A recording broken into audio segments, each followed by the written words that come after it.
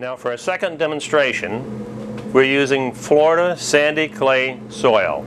And what we have here is a container of sandy clay soil this contains 100 grams of soil, 3/10 of a gram of Stockosorb. This is only a Stockosorb test. The second container is the same 100 grams of soil, but without Stockosorb. Now what we're going to do is to add a measured quantity of water, in this case 24 grams of water. Now remember, this is the same ratio that's recommended under field applications.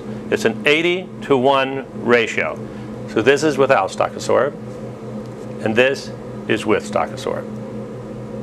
So now we're going to add the water to the soil and watch what happens. So with Stockosorb, we add the water, and without, we add the same quantity of water, trying to put them both in about the same time. Now you'll notice that water is infiltrate all of the sandy loam soil here, and the same is occurring with the sample that does not have Stockosorb.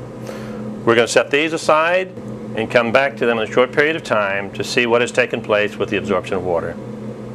Here we are 30 minutes after conducting this little experiment with Stockosorb in the soil that we tested from Florida.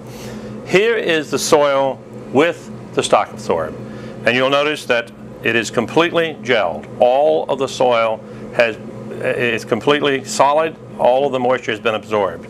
And of course, the sand without the Stockosorb has not.